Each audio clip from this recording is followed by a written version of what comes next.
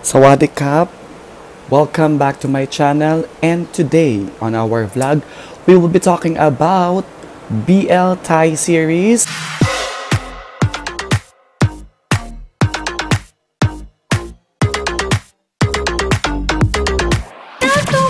But before we go on to our topic for today, I would like to say thank you sa lahat ng nanood ng ating mga videos and vlogs, lalo na yung paggawa ng Dalgona Coffee. So, konting tip lang, kaya hindi siya naging parang ganun ka-presentable katulad ng iba nyo nakikita.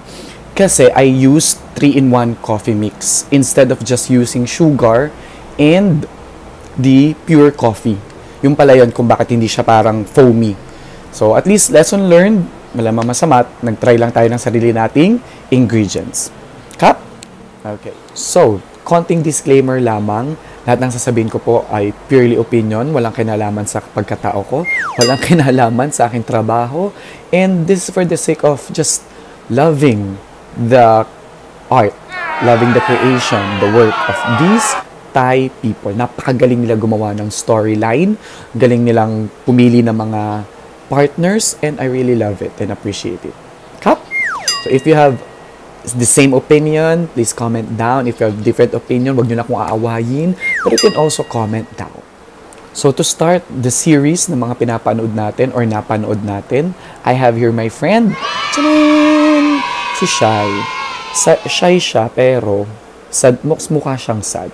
Pero okay lang. This is a gift from my grade 9 teachers. Thank you so much. Love ko to. Lagi ko to katabi sa TV. Okay? So, si siya yung aking yayakapin na lang pagka mapapasan na ulit tayo. So, yung ating kauna-unahang BL Thai series na napanood is entitled Sotus. So, this was released on 2016. So, ang story nito is about college engineering students. Yung dalawang bida. Si Art Hit at saka si Kong Pub. Okay? So, si Art Hit ay senior na. Then si Art Hit si Kong Pub ay freshman student pa lamang. And this revolves around a fraternity or brotherhood na kung saan para to sa mga engineering students. And dito sasali si Kong Pub at dito niya aasarin lagi si Art Hit. So my favorite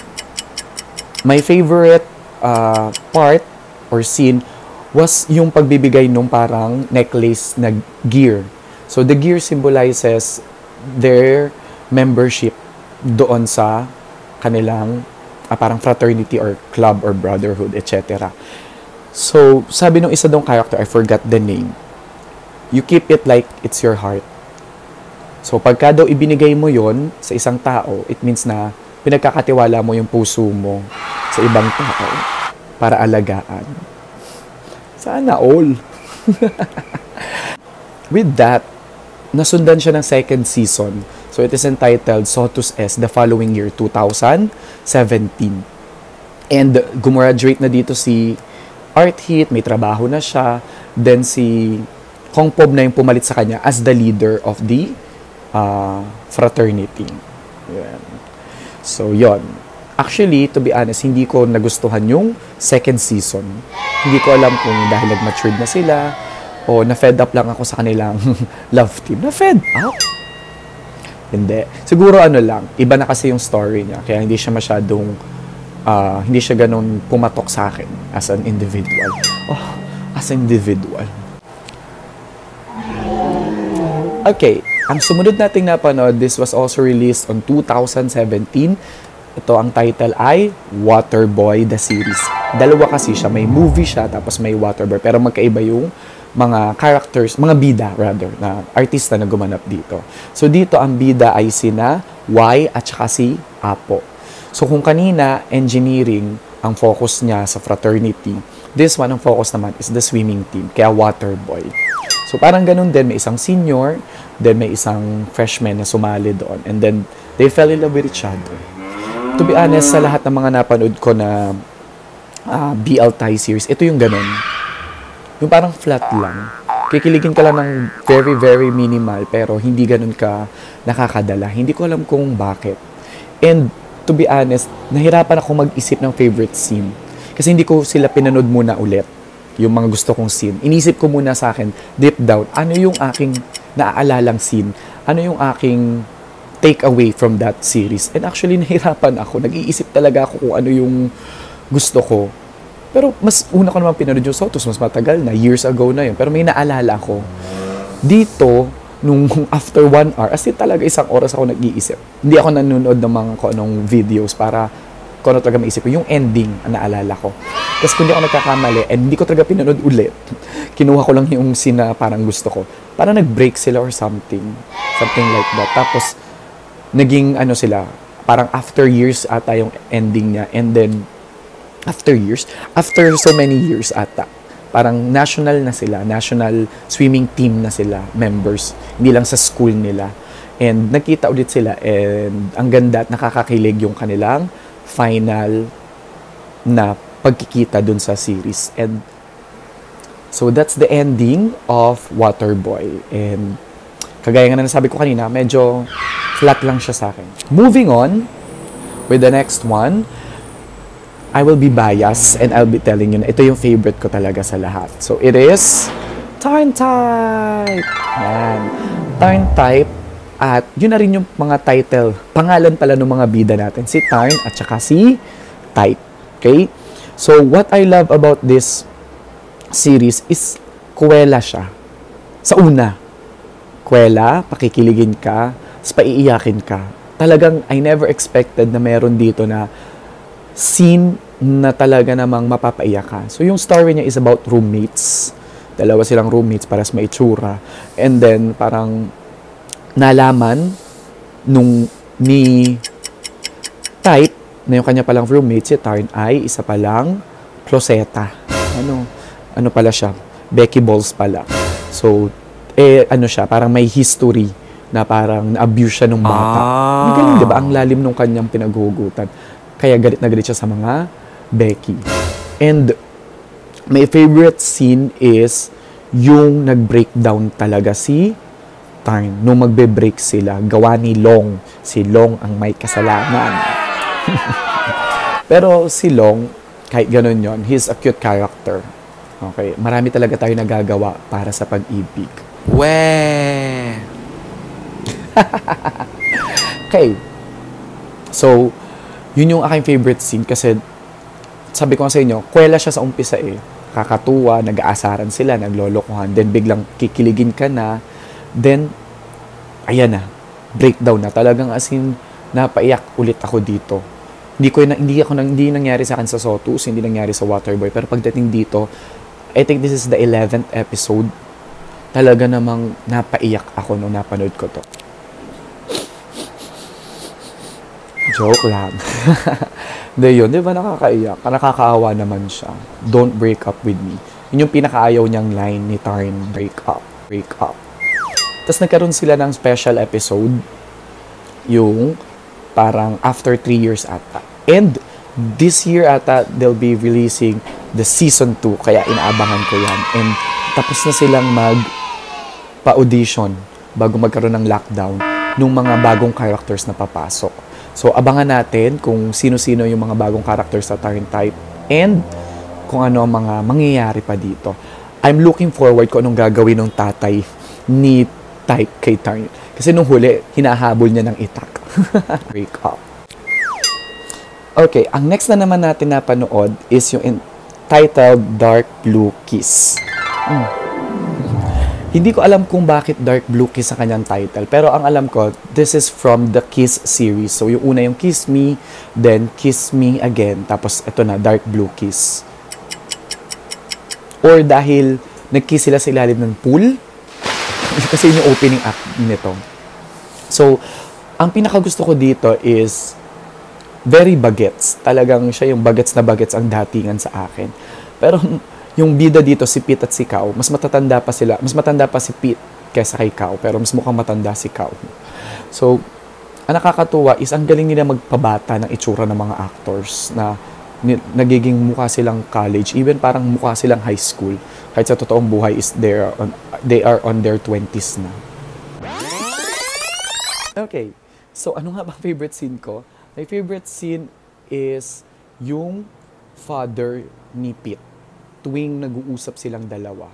So, kasi sa mga ibang series, napaka-minimal nung mga nagiging roles nung parents. It's either approval or disapproval lamang. Tapos na, wala na sila ulit sa eksena. May ibang kapatid, darating lang, tapos biglang aalis na. Dito, yung role ng tatay niya is talagang support. As in talagang nandun yung pagmamahal niya sa anak niya, nandun yung kanyang encouragement. Ultimo, pag nagkakaroon ng problema, ay nandun. And what I love is yung isa din, yung sa ending nila, yung nagsama yung nanay ni Kao at tatay ni Pete in one table, nakain sila. That's very, very cute scene. So, next up is yung pinakakatatapos ko lang makompleto or mapanood ng buo is Until We Meet Again. So, dito naman is 4 ang bida. Among sa lahat ng napanood ko na BL Thai series, ito ang my best storyline para sa akin. Kasi, talagang yung twist ng events, yung twist ng characters, ng stories, talagang 2 thumbs up. Kasi talagang ako yung tao na katulad na nabanggit ko dati na gusto ko yung gagana yung utak ko, gagana yung isip ko. Hindi lang basta kinikilig, pero yung utak mo talaga mapapaisip ka din. And binigay sa akin to ng Until We Meet Again. So dito ang bida ay si Dean, si Farm, si Intouch, at saka si Corn. Okay? So, ayoko i-spill out yung buong series kung ano yung twist of events. Kasi, hindi nyo na, baka may mga hindi pa napapanood, tapos naunang panoorin tong vlog ko. Kawawa naman. Gusto ko, maano rin kayo, ma-amaze doon sa storyline ng ginawa dito nila. So, basta dito, ang focus nila is sila ay college students with a dark past. Ayan, yun na lang, para hindi masyadong ma-review.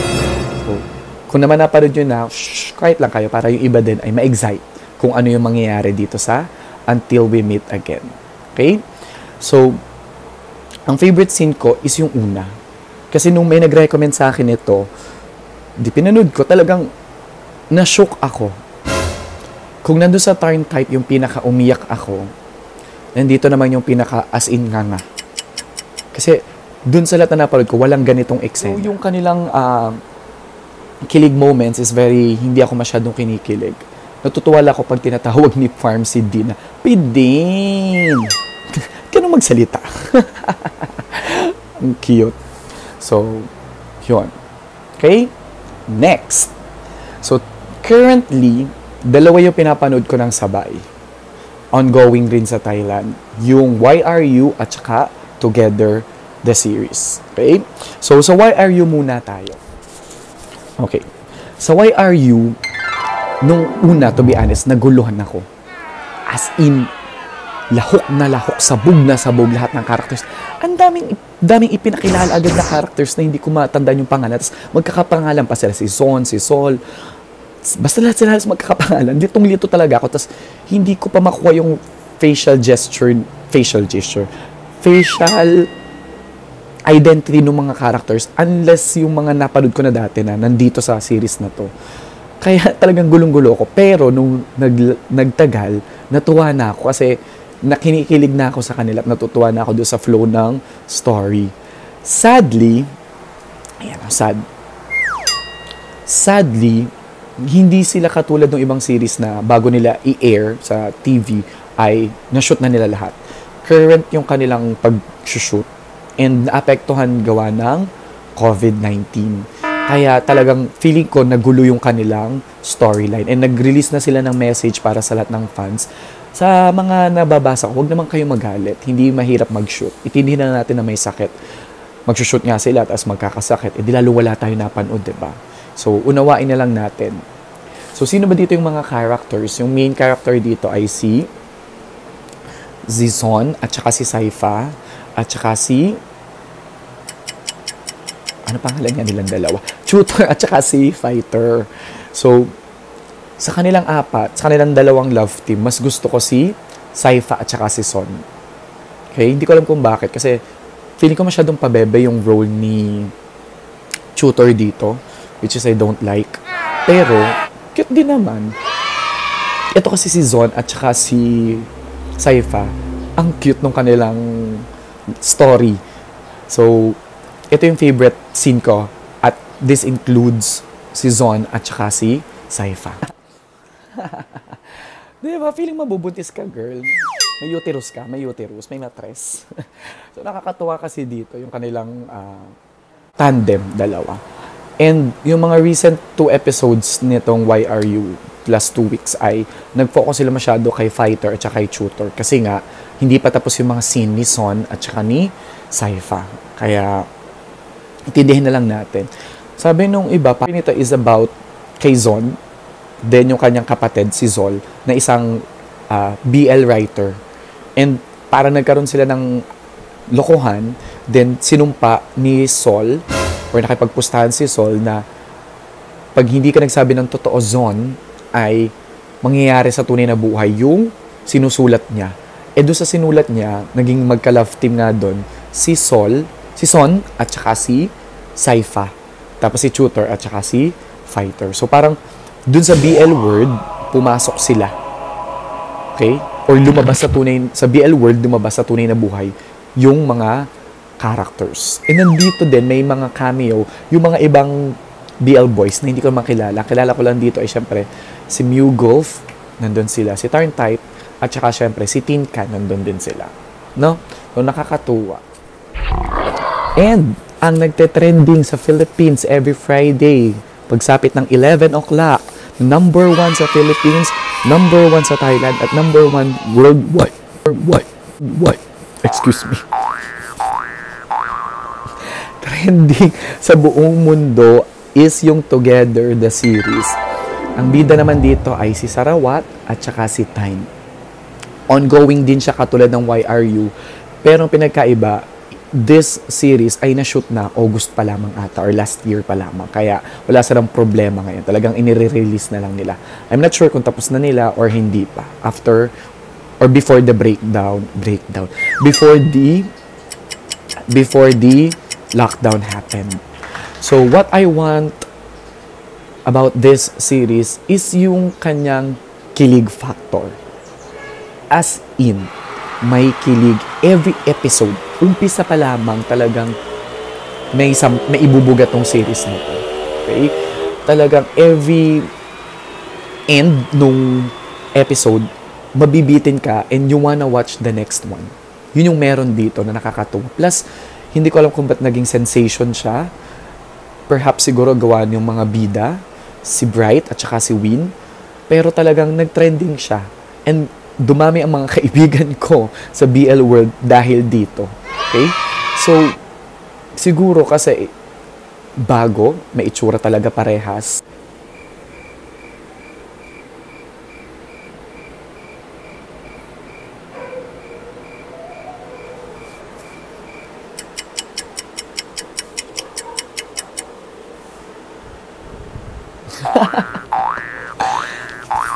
So yan, this is us, Sarawat and Time.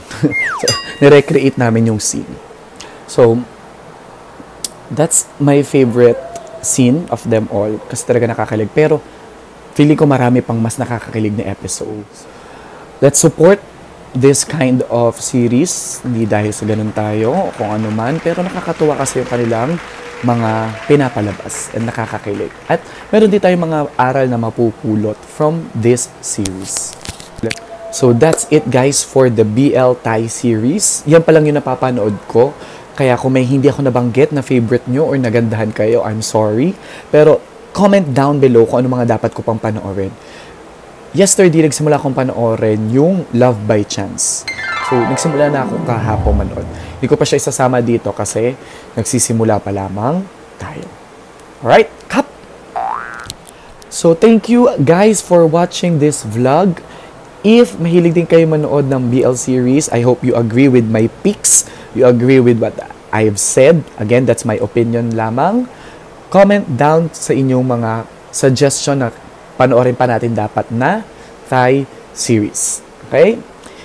And, guys, if you want to suggest kung anong maganda pa natin maging content para sa vlog natin, gagawin namin ni Shai, mag-comment down kayo. Okay? Also, lahat ng ating mga social media accounts ay nakalagay na dito. O, nag-level up na tayo. May natutunan akong bago. So, paki-follow po tayo. Alright? So, that's it for today. Again, guys, stay hydrated. Ayun. Don't go out. Sanitize. And we will survive this lockdown. Sawadee khap.